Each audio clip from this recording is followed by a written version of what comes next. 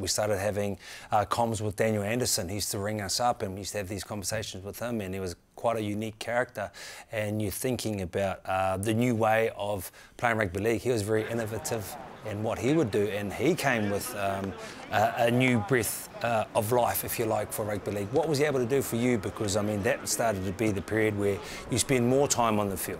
Yeah. Well, I think that the first thing that changed for me was he gave me concession to get my body prepared for the game on the weekend, irrespective of what everyone else was doing. So I didn't have to be as fit as everyone else. I didn't have to prove that I was doing anything better than anyone. It was more about get yourself right, and then if you can train a couple of days before the game and you're looking good, then I'll select you. So you know, I guess at that stage I kind of went, okay, my body's been banged up. I'm not going to run as much as the guys. And I remember, you know, you and every other teammate giving me shit because I wouldn't be out there training with you guys, and then you called me koro.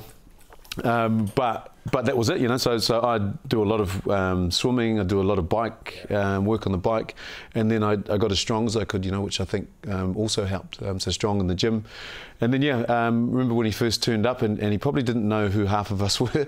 And the first day we only had 3 or 4 footy balls, and everything else has been taken, because when the club went under, we probably had 1 day to go in and get our stuff. So the boys were stealing all the bikes and all the weights and stuff. We're like, man, if we're going to forfeit 2 months worth of pay, we're going to take everything we can. That's Joe Vangana, because like you, he had just signed a massive contract. It was huge. He was a Simon Burgess at the time, and he was pretty happy. But then taken away from him. Yeah, it's all ripped up, man. So yeah, the boys had stripped the gym and nothing was there, and the creditors come in and taken everything. So yeah, we had a bag of footy balls, and I remember Ando just getting us there and passing to a target. You know, that was kind of how he was evaluating our skill set.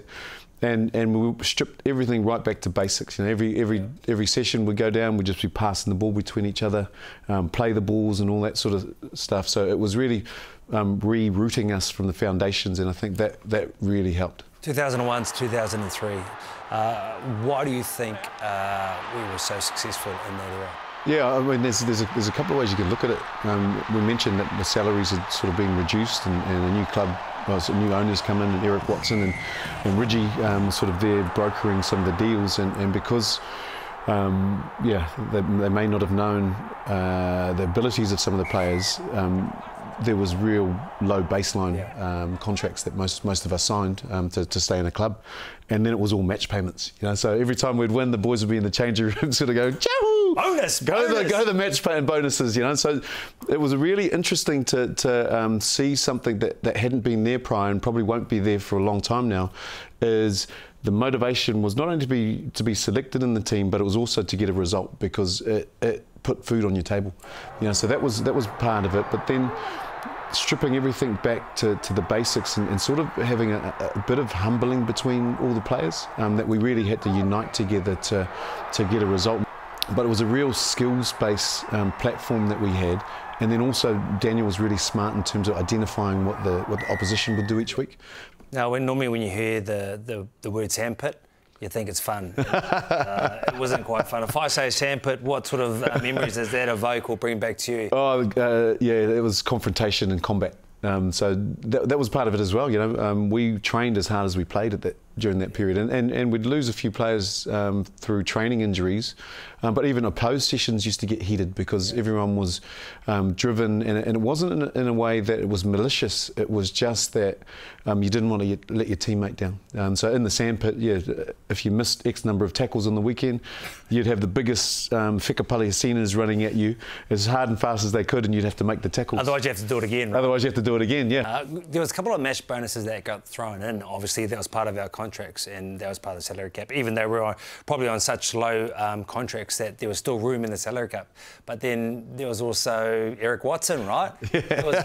And he used to just $5,000 in the kitty. Yeah. Well, it was our sort of team fund, if you like it. And after our first win, he was like, "All right, $5,000 in your team fund, and we had 2 or 3 wins. End of year trip, 2 or 3 wins, and then Nicky Watson, I think, mentioned it to some of the press, and that got back to the NRL, who said, well, hang on, that's going to push your salary cap up, so you can't do that. So sort of come in after, I don't know, whatever game it was, we might have had 2 or 3 win bonuses or match bonuses to the kitty, and said, all right, guys, I can't do this anymore, but you can keep that, and if you make the finals, I'll give you another $100,000 to do your team trip. Oh, those good days. Yeah. So we did that, and Ansett went under. We were going to go to Bali. Then 9/11 happened, so we were all a bit freaked out to travel. So we had $115,000 to spend, and we went up to the Bay of Islands. I took some of that money, went to Fiji after, because I had my leg broken.